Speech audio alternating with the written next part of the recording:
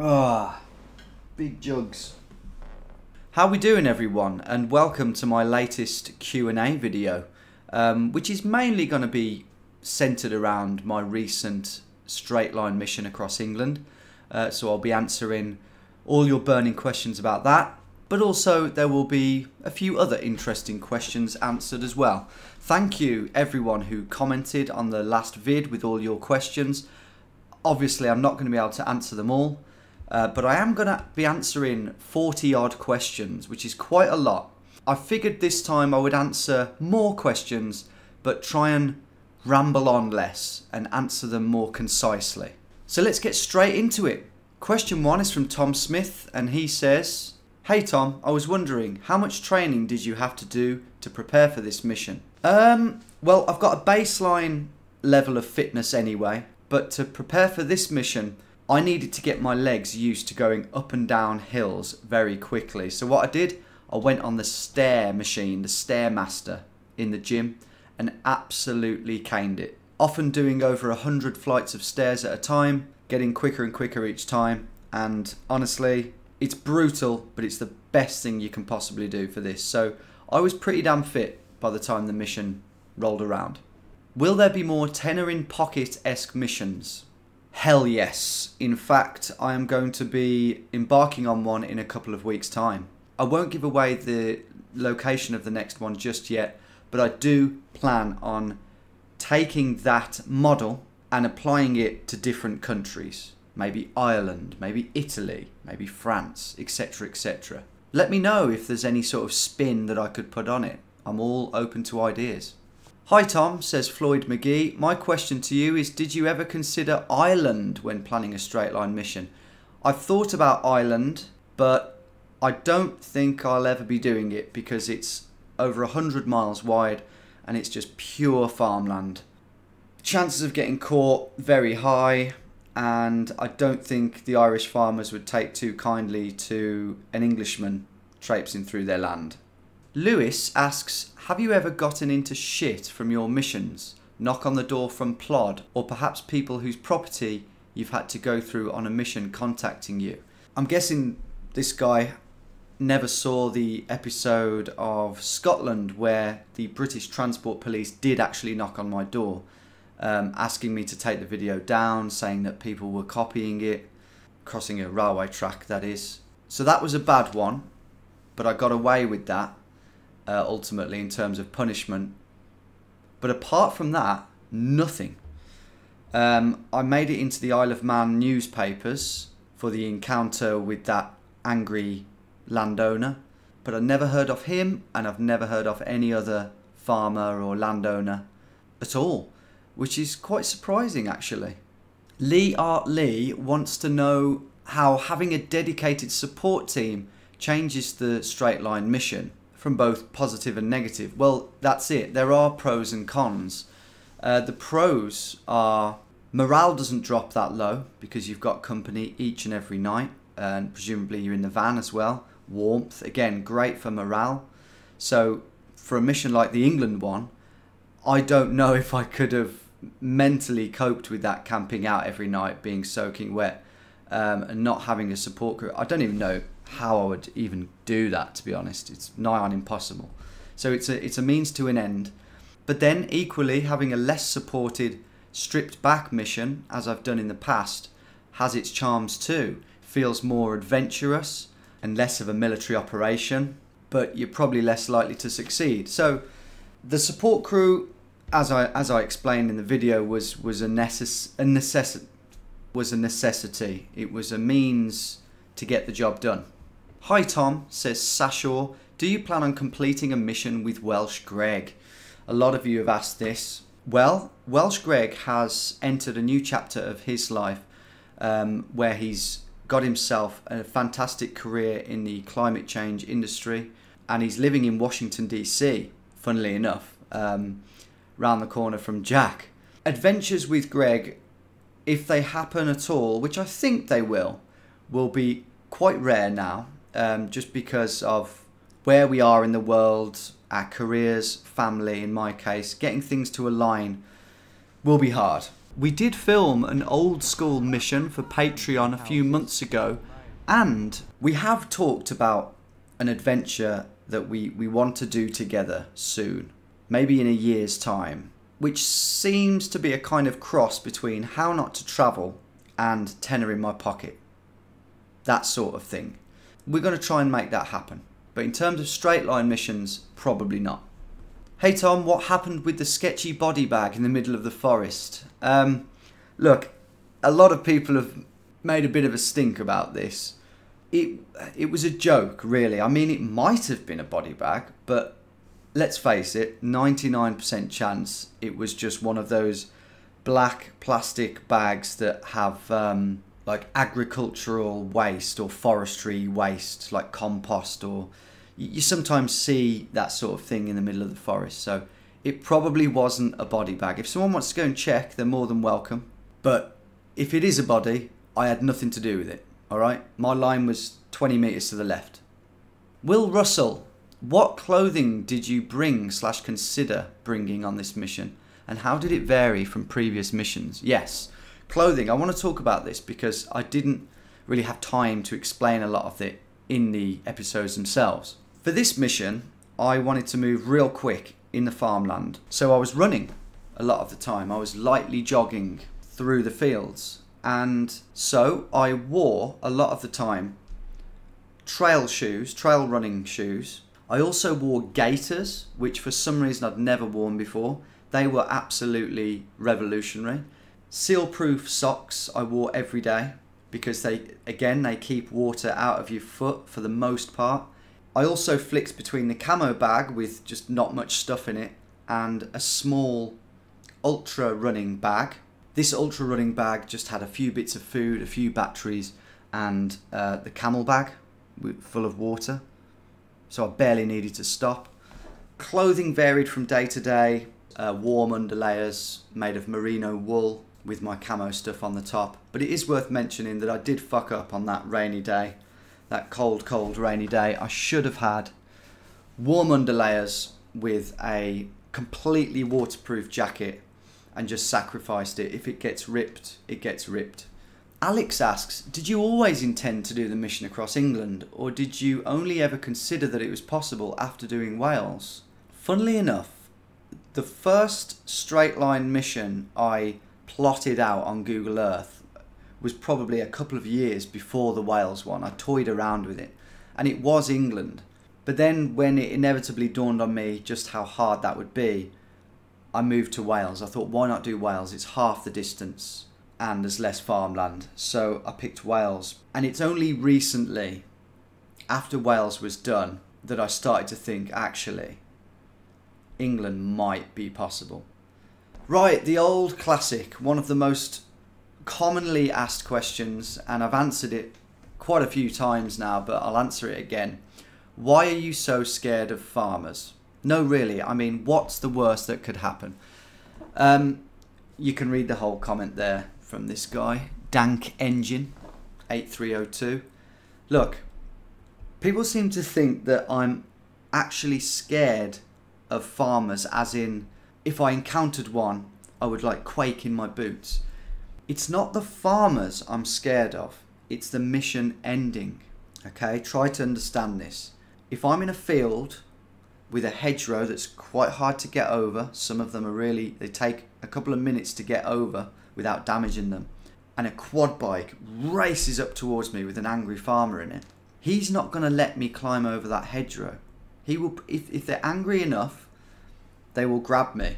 That's not all farmers. I mean, the evidence suggests that 1 in 4 is probably going to be angry, based on evidence from mine and Archie and Adam's videos so far. Archie and Adam's approach is to just be a bit more relaxed and just walk through and if a farmer comes, talk to them. And it has worked at times, but then the one time it really did not work for them and they failed their Wales attempt because of it. I mean, the farmer literally pulled in front of them on the quad bike and blocked their path. I had an instance which you must have seen with my brother Ben, where again, a farmer so angry that he probably would physically stop you trying to climb a hedgerow. I mean, in the end we managed to run away, but it's not the farmer I'm scared of, it's the deviation, it's the failure of the mission. Because if the farmer comes and I'm not attempting to burst through the hedgerow in his presence, I'm following him off his land. That could be 50 metres through a gate, but it's unlikely. It's more likely to be hundreds and hundreds of metres off, down a track somewhere, mission over. So it might look like I'm in this constant state of paranoia and overthinking, but it does the job. Being cautious it got me through 16 miles of farmland on day one, completely unscathed, which was a real achievement, I thought. The other classic, why do I do them in the winter time? Wouldn't summer be better? Right, I've got 5 words for you.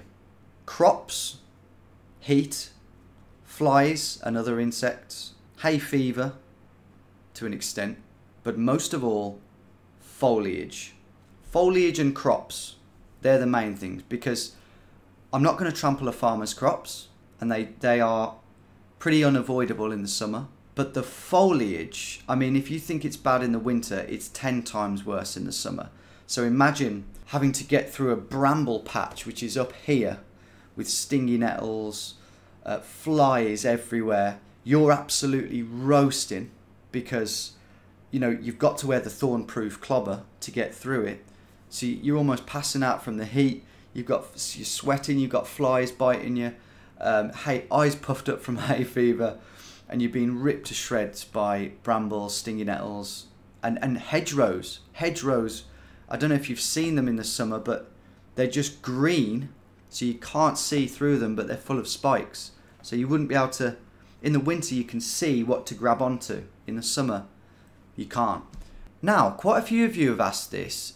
Are you able to see the distance of the travelled line compared to the original straight line? Yes. The straight line is 67.5 miles or 109 kilometres. On this mission, the walked line, bear in mind this was the wiggliest one I've ever done, so the difference will be largest on this mission. 77.8 miles or 125 kilometres. That's quite a big difference, isn't it? But that's all the minute, constant wiggling around. Some of that will be signal though. Alex Ellis asks, quite legitimately, why do you fist bump Verity? Right, yeah. Looking back, it does look odd that I just fist bump Ben and then Verity and then move on. My answer is, I don't, normally. I never fist bump Verity. But in the mission, try and imagine we are in this almost military state of mind, right? We're getting the job done. Of course, I hug Verity and whatnot off camera. But when I'm in that mission mode, we have to put our relationship aside in a way, and we're a team. So it's like, okay, see you in half an hour. Dum, dum. Hugs will come later. But for now, we're in mission mode. I don't know, it's hard to explain. We're in mission mode. But yeah, it does look odd, I admit. Another highly asked question. Do you plan on doing another How Not to Travel Europe series? Maybe Eastern Europe or Australia or Canada or something. Lots of people's favourite style. It's going to be difficult now that I've got a baby. I have to admit, because the America one, for example, took a month. And also, Greg is not going to have time to do anything like that again either. So neither me and Greg can spare anything close to the time that we had when we did America or Europe. However, I think it's feasible that down the line we both find the time at some point to do a 2-weeker in I don't know, 2 years, 3 years, 4 years time. So it's never say never. And I know it wouldn't be the same, but I could always do one on my own for a couple of weeks, and Verity and my daughter could sort of meet me a couple of times along the way, maybe off camera. Never say never, but it's going to be hard. How do you get started with straight line missioning? I would love to attempt one, but what sort of programs would I need, equipment, etc, etc, etc? I'm not going to answer that because I made a whole video on it. Here it is. Link in the description. It might be slightly out of date, I don't know, but everything pretty much you need to know is there. Simon is asking me a bit of a parenting question here. How am I going to handle the separation between physical play and virtual play? Screens versus the outdoors. Now this is something me and Verity have talked about a hell of a lot, because as most young mom and dads rightly say, there's not a lot you can do about screens because they are going to be a part of our lives. Kids use them in schools, etc, etc. That said, we want to be pretty darn strict. My children are going to be as outdoorsy as they can possibly be, because I believe that nature and the outdoors is where we're meant to be. That is where our souls are the most connected. And we're lucky in that we will be flexible enough with our time to be able to spend lots of time outdoors with our children. Screen time is going to be very, very strict. You're all laughing at me. All the parents are laughing at me saying, oh, you wait, you wait. Right, next question. With how the field houses are less risk adverse, do you think being out in the wilderness on your own plays a large part in what you'd consider worth the risk? For me, the fallen tree section seems so sketchy solo versus immediately having someone there to help. Yes, 100%. I forgot to mention this in the line review video, but absolutely. Yeah, if I had someone there with me, as long as I knew that they were capable, it would have made a big difference. Then again, I have to caveat that by saying I did still take risks on my own. And maybe if I did have someone like Ben Cook with me or whoever it might be, I might actually be inclined to go, do you know what? I don't want you to get hurt in this situation. Whereas if I'm on my own, you know, it's just little old me getting hurt, and I'm responsible for me. Archie and Adam were very bold with their log climbing, but again, I have to mention that they were dry. If they were wet and they both went through together, they'd be equally stupid.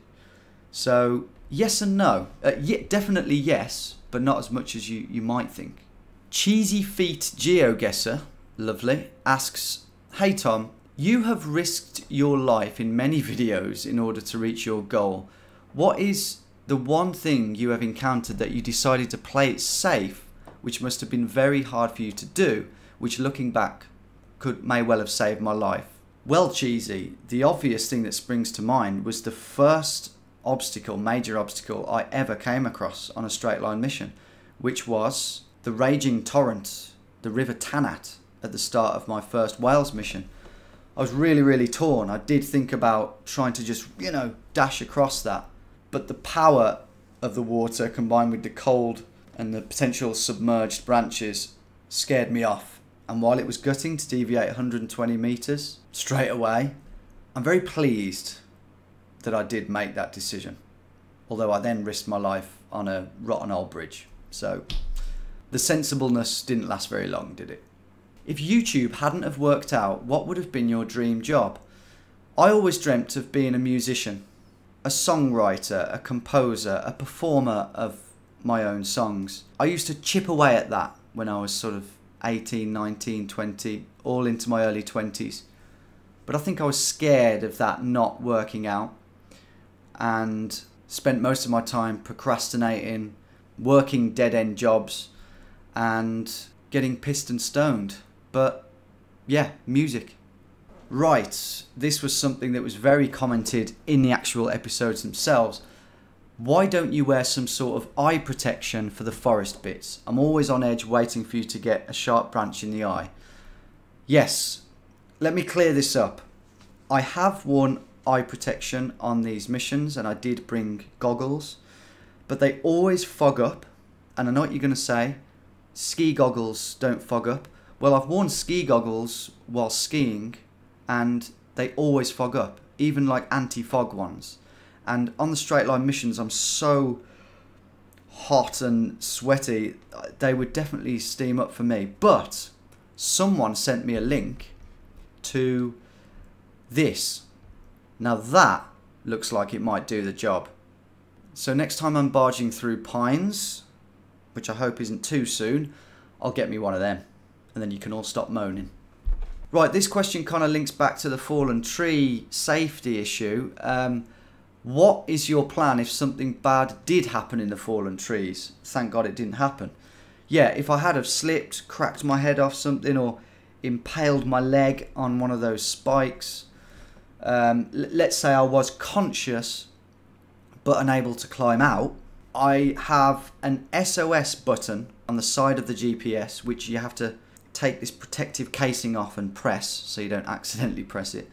Or I could, if I was able to text Verity using the satellite phone, I'd say, this is my position, the coordinates automatically are sent to her, and a rescue party would, I guess, eventually come. But the problem is, they've got to climb through what I've climbed through to get to me, but then how do you get me out? How do you stretch me out of that? You can't. You'd have to get a helicopter to lift me out.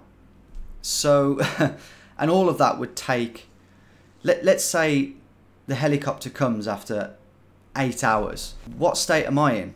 What's my temperature like? Have I got hypothermia? Well, if it was on that one day, definitely I would have succumbed to hypothermia. So yeah, it would not have been good, and that's with a satellite phone. Without one, fucked. What was your plan if you encountered a hostile farmer? Would you bribe them to trespass to save the mission?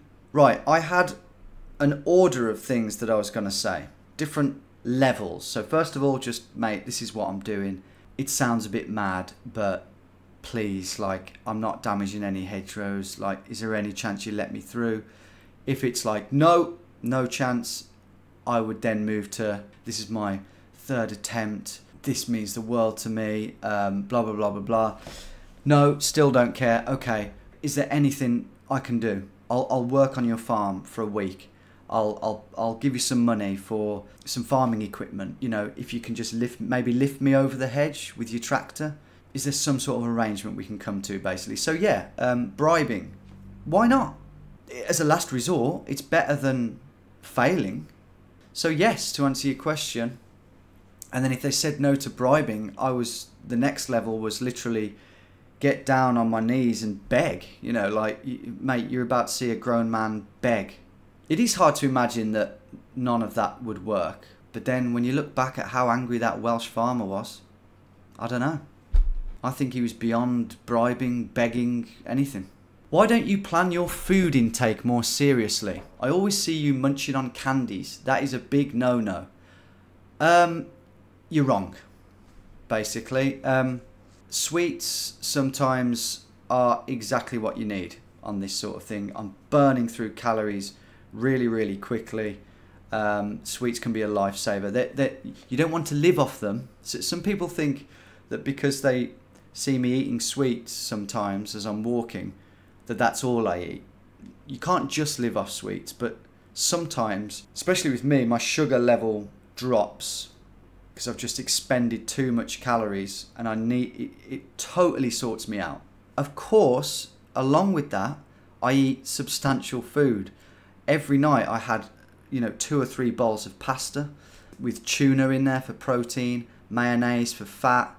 All I really need on this mission is carbs in the day, protein at night to help with my muscles, and fat whenever.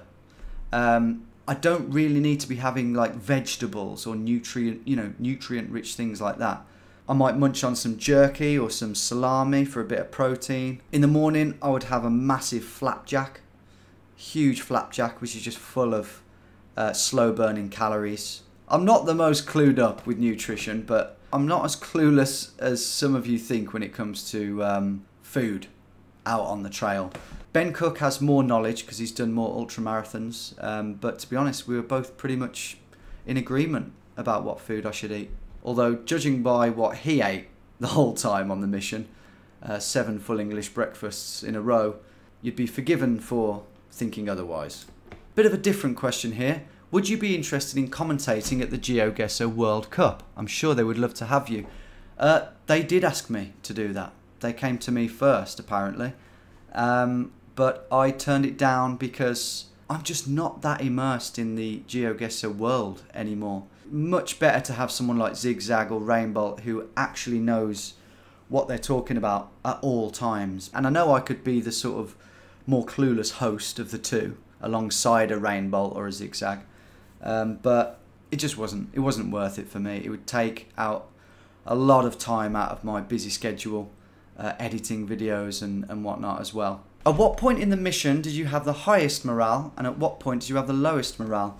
Lowest point was day 2, when I was really cold, really wet, and the short bushy pine was just endless, and I just had obviously so much distance to do on the mission. It just gets to you, and that was the moment when I had to really perk myself up by going, come on, you got this, which sounds ridiculous, but it really does. It does work. So that must have been the lowest point for me to have to do that. Highest was when the sun was rising in the final third of Otterburn firing range. I knew I was going to get through it. Chances of success for the mission way higher. Walking on just grass, which felt like heaven. About to meet up with Ben and Verity. Beautiful scenery. Unforgettable high. But as I've said so many times before, it only feels that good because you've had those lows. John Cromp kindly asks, how is everything going with the new kid? Very well, thanks, John. She's perfectly healthy and has already enriched our lives no end. Do you listen to music on these adventures? If you don't, you are a true madman. Well, you've reinforced what I already thought. I am a madman. No, I don't listen to music. I've thought about it, but you kind of need to be concentrating all the time. I mean, maybe it would be possible in the forests or on the moors, but I'm always talking to the camera, so no, there's just no chance really. But to be honest, it's fine because that's part of being at one with nature. The sounds of nature, the birds, the silence, that's all part of it. Try it, everyone. You might feel bored at first, but it's a very peaceful place. Are you wanting to create more music? And if so, can we expect it to be a sequel to your 16-bit adventure album?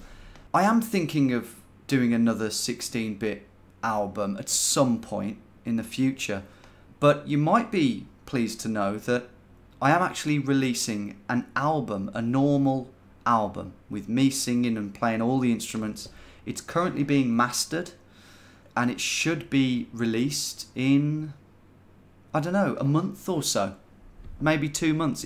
It's taken longer than it ought to have, but we're nearly there. Have you considered just doing and recording a multi-day hike? Just out and about in nature, doing your thing, camping, surviving, and just chilled, basically.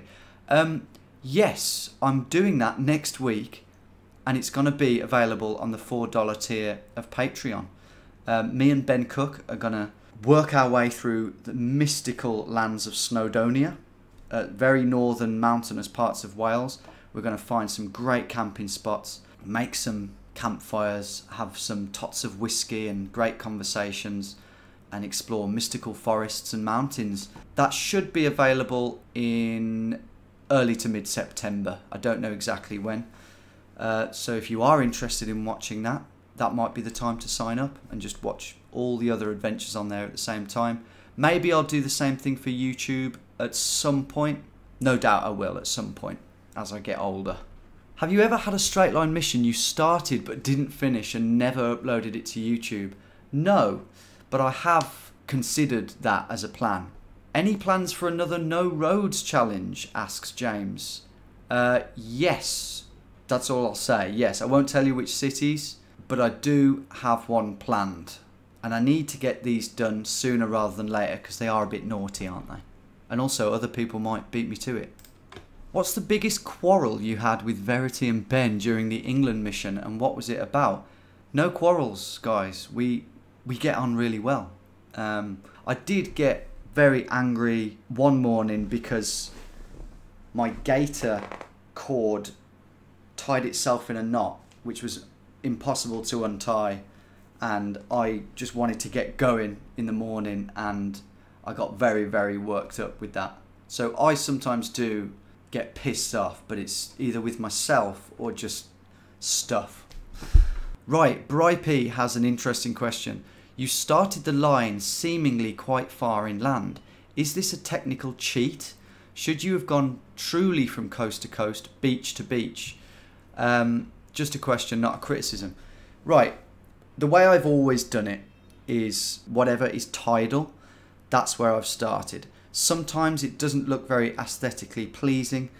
You know, a lot of people criticise me in Norway for finishing at a fjord instead of going over the fjord and more mountains to the actual North Sea. But a fjord is the coast, and in this case the estuary, I have to admit it doesn't look great in this case. Maybe I should have started a bit further west, but that spot where I started is tidal. I spoke to multiple local fishermen on a Facebook group called Border-esque Fishing, and I asked the guy who runs it actually, and he said that the tide regularly goes way past that spot actually. It goes another mile further up, and I've seen videos of the tide coming past further upstream than that. So it counts, but I accept what you're saying. It's probably not the ideal place to start. Shari Hearts reckons I'm a natural storyteller and wants to know if I've always had a natural knack for telling a story or if it's something I've had to develop as I've edited my videos. English was always my strong point, creative writing. That was my strongest subject at school. My mum was an English teacher. And yeah, throughout my life, I've always really valued storytelling. It's an art, it's a skill, and I've always endeavoured to be good at it. And when it came to writing up the narration for my first ever mission, the Wales mission, it became obvious to me as I was writing it that, wait, no, you can make this funnier, you can make this better, you can make this more poignant, or whatever it might be. So I'd do a draft and I'd do another draft, and actually you've missed an opportunity for a joke here, you can make it even funnier. And when I saw the reaction to it, I was like, okay, that works. You know, there's no end to how far you can go with this, really. The world's your oyster. So that reinforced my belief that it was a powerful tool, and I've tried my best to utilise that tool ever since. But it's just about going over it again and again and perfecting it and just looking for opportunities to improve it. John Johnson here is one of quite a few people who have asked about ticks. How do you not get eaten up by ticks? I'll be totally honest with you, I never even considered ticks until probably 3 or 4 missions in. I wasn't really aware of how bad they were. I didn't think necessarily that they existed in Britain, but they do. They're just not quite as dangerous as Europe, as in mainland Europe. I always cover my legs quite well, but to be honest, I haven't given them a thought while I've been on a mission. I've forgotten about them every single time. Boring answer, but if I were to do a mission in like Sweden or something, I would seriously think about that, because the implications, some of the diseases you can get can be life-ending, can't they? Last couple, guys, and this is top 5 asked questions. Would you ever consider doing a straight line in the USA? Not the entire country, obviously, but perhaps a state. I've thought about this, I've looked on the map, and I think it's possible to do maybe the panhandle of Idaho, where it's much wilder and the property is less fiercely guarded, I guess. But then there would be other issues, wildlife, cougars, wolves, bears, etc., which I'm really not used to that shit and would scare me, as well as just ridiculously big mountains and remote landscapes. I think Delaware is possible. I think some of these smaller ones are possible, but then you've got the issue of fiercely protected land, people with guns. I don't think I'd actually get shot, but it would be maybe more trouble than it would be worth, especially when you consider flying over there and everything.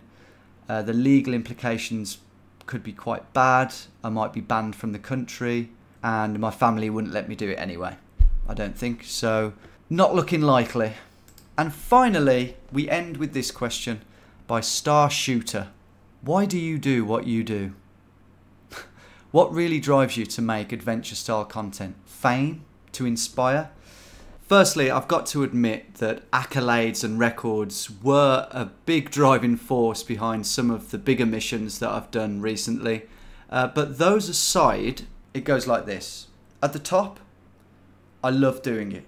Going on adventures. I find it so rewarding and fulfilling and fun. And I get paid for it, right? I'm earning a living from doing the thing that I love the most. Or one of the things I love doing the most. So that's the main crux of it. But also a big part of it is to inspire. That's what makes it really rewarding. I like to think though that it's a two-way street. It's a win-win situation for all of us, and long may it continue. I've got loads more ideas, both for Patreon and for YouTube. I'm hoping now that I've got more editor help, that I can spend more time out on the field, so to speak, and less time editing. And although I do plan to spend a bit more time with my family because it's increased in size, I actually think that there'll be more adventures for you all to watch going forward. Anyway guys, that brings us to the end of this Q&A. I have no idea how long that was. I tried my best to keep it concise. Thank you so much for watching. Sorry if I missed your question. Take it easy everyone. Geo Detective should be next, so I'll see you for that one.